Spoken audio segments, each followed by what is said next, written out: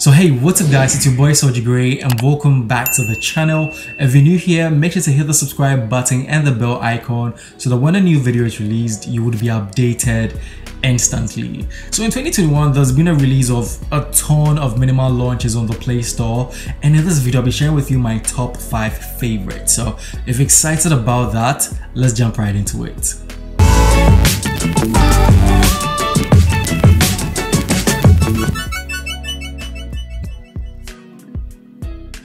So in no particular order, the first minimal launcher that I love is going to be Productivity Launcher. Now on the home screen, you have a ton of information, but it also has this minimal plain vibe to it, which I love.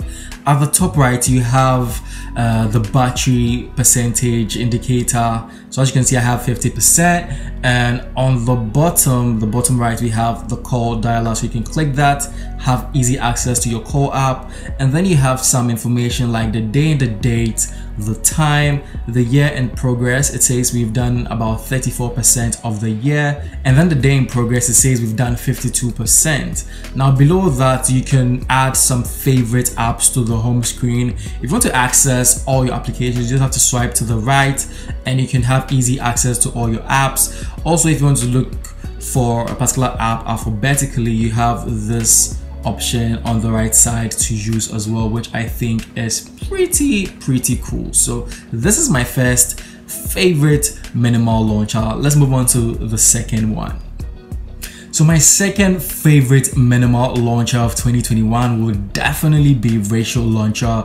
I really love how different this launcher is to the numerous launchers on the Play Store. It has this unique set of features that I truly appreciate. Now the first thing you can see is, the titles of the different categories that you can categorize your apps. So we have creativity, entertainment, finance, and so on and so forth. So if you want to expand that particular category, you just have to tap it, and then you can see the apps on the creativity. Tap it to see the apps on the entertainment. If you want to close everything, you can just drag down, and then once you drag down, it's going to close everything. As you can see, if you move to this side, it has this very intelligent feature whereby you can see your messages. So it doesn't matter what platform that particular message is coming from, it groups all your messages onto the messages beta, which is very cool. So you can have access to everything and even reply to messages right here. Now moving on to this side, we have something called the root. So you can have access to different commands as well. So if I click weather, it's going to come up with the particular weather condition of my particular area. My internet is not working, so I can't show you that. But as you can see, I can summon Spotify just right on the home screen without having to go into the app, which is an amazing feature that I love. It has a ton of different customizations as well. So if I long press an app, it opens up a new menu where I can actually change the color option of the app. So if I want it to be this amazing neon green color, I can select that, and when I click close, you can see that now Zander has this really impressive, good looking neon color. Aside that, you can also switch to light mode. If it's maybe in the day you want something light, you can change to this mode. If you want to take it to the extreme, you can go to sun mode, which is absolutely white, so that if you're actually directly under the sun and you want some visibility on your phone, this can help you achieve that. Now you can also switch back to dark mode, or you can even switch to extreme focus mode to have everything blacked out. So I mean, Racial Launcher in its entirety is impressive, has a ton of unique features. I think the final thing I love is the fact that, as you can see, we have some blinking neon indicators on some of them. It actually means that I have some notifications I need to attend to. So if I click on productivity, for example, you'd see that I have some notification to attend to on the Google app. If I click games, you can see similar for 8ball. If I click creativity, you would see similar for photos, as you can see. So Racial is the second favorite minimal launcher of 2021. If you download it, I can bet that you will not regret having this launcher at all. So moving on to the third minimal launcher of 2021, we have Material Launcher. This is also relatively new, and I generally love the look. So as you can see on the home screen, you can select some apps. I have about 8 apps that I want fast and easy access to. So I have them here. If you want to access the ton of other apps you have. You can swipe to the right and then you can see them. It also has the alphabetical option for you to go through. I think this has a different implementation, but it's also very functional as well. If you want to get an even faster access to a particular app, there's a search bar here. You can tap it, your keyboard is going to pop up, and then you can search for that particular app. Also, if you move to this side, you have kind of a widget center. So you have the date and the day. This very nice minimal widget center. It also has some pastel colors, which I do love, and all in all, I think this is also very unique, and I love how colorful and pastel it is, and you should try this launcher out. I can bet you will not regret it. If you do download it and use it, let me know what you think about it in the comment section below. Now let's move on to the fourth launcher of 2021. Moving on to the last but one launcher, we have Taken Launcher. This is another launcher that I like. If you want to show off your wallpaper, this is the launcher to use. It has a keyboard at the bottom, so if you want to access maybe all the apps that start with P, you can click P and then you have access to them. Also, if you want to have access to all of them, you can click the asterisk sign and then you can have access to all your applications in this format.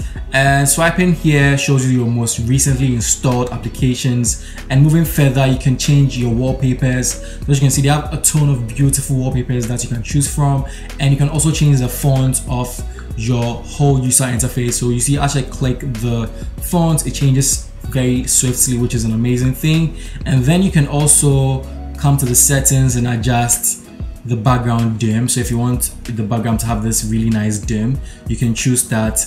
It's one of the very unique launchers on the Play Store that I do think can stand or can rival Niagara Launcher, and this is new. I absolutely love it. Try it out and let me know what you think. So the last launcher I want to talk about is something most of you minimalists out there would be familiar with, and that is Niagara Launcher. Niagara is one of my favorite launchers, to be honest. I have not really found an alternative for it yet.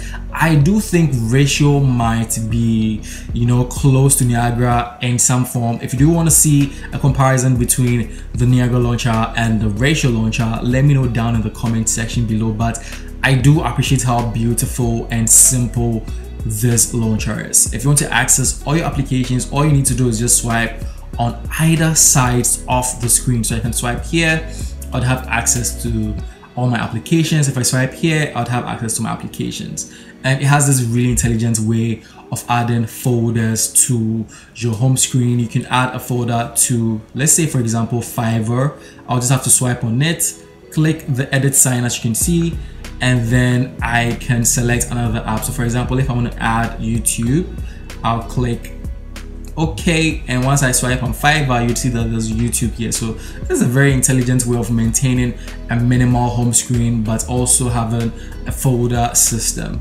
Aside that, you have access to the time, the day and date, battery capacity, the weather. So you just have to click it and then the weather is going to pop up. You can see your calendar events, and then you can see the current weather condition or the forecast, which is an amazing thing. It has dark mode and light mode, and to have access to most of the quirks in this app or in this launcher, you'd have to go for the pro version, but even the free version does give you a lot of options as well. So this is my OG launcher when it comes to minimal launchers. I think this has been there for a very long time and is still one of the reigning champions when it comes to minimal launchers. So guys, these are the launchers I have for you in this video. Let me know what you think about my top 5 favorite minimal launchers of 2021. Did you see any launcher in there that you want to try out, or are you using any of those launchers? Let me know down in the comment section below. I go by the name Soji Gray. If you're new here, make sure to hit the subscribe button and the bell icon, and I'll catch you guys in another one. Stay blessed.